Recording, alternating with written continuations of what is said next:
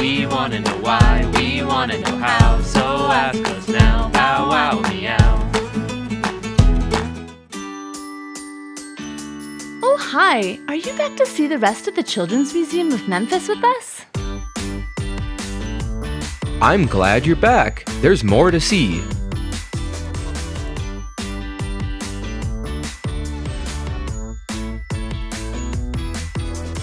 Can you guess who I'm pretending to be?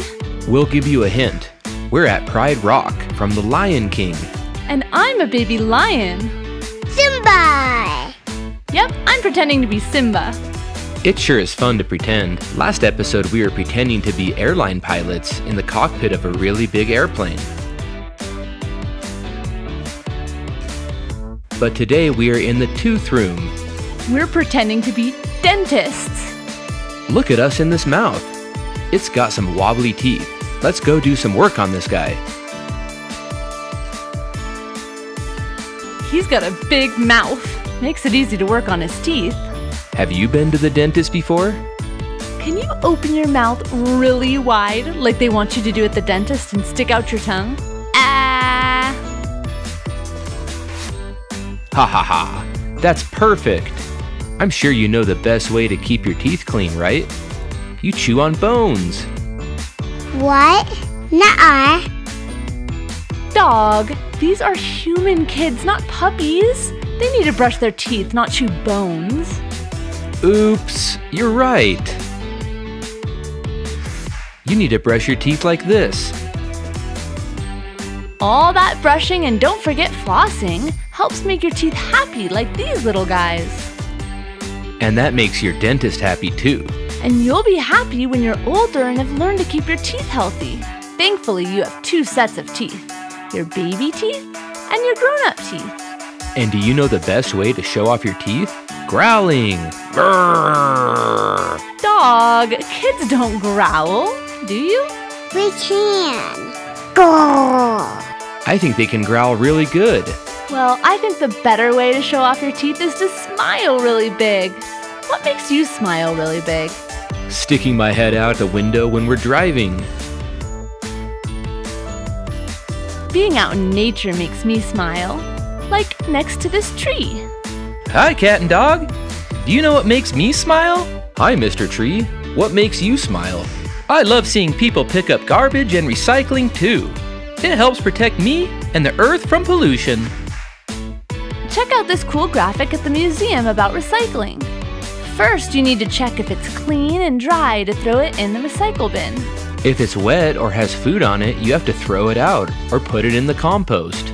Empty all the liquids and all the food out to recycle it. In some places, you need to separate the paper and the cardboard recycling from the plastics and the glass recycling. By doing this, you help make new products out of old materials. That's what recycling is all about. And it helps keep nature from being so polluted. Don't you agree, Mr. Bear? We'll take that as a yes. How about you, Eagle? Do you like it when people recycle? That means yes. But what about some other animals? Let's do some rock climbing and find out. Look, a mountain goat! Cat! There's a snake! Yikes, dog! You climbed right next to a rattlesnake! What should I do, Cat? Stay calm, don't panic, and move away slowly. That was pretty scary, Cat. But it's pretty rare to get bitten by a rattlesnake unless you try to bother it. You're right, dog.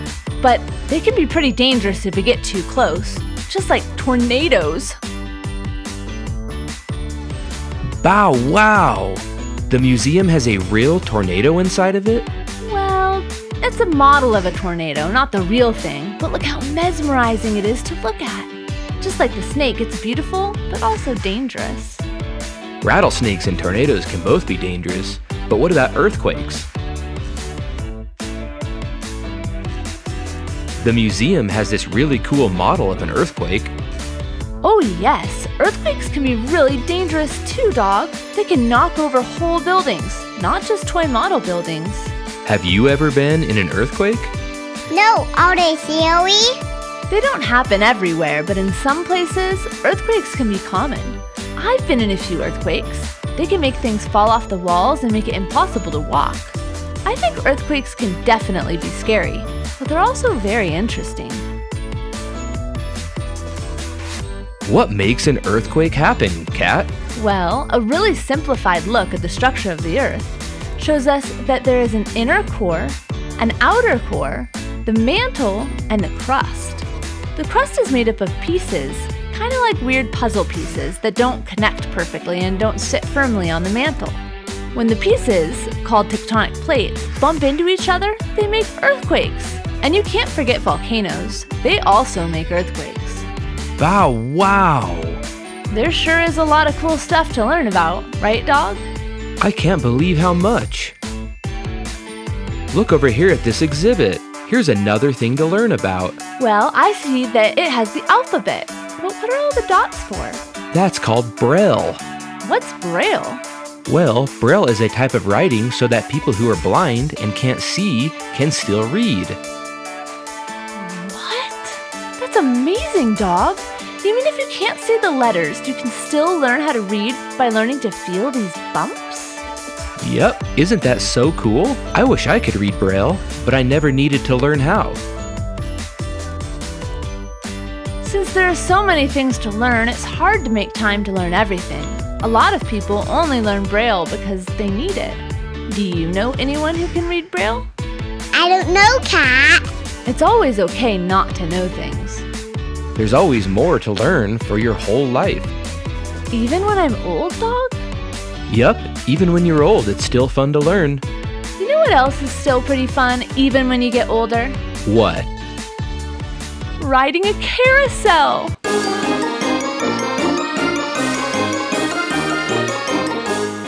Will you come ride on it with us? Yay, how fun! We hope you had so much fun with us at the Children's Museum of Memphis.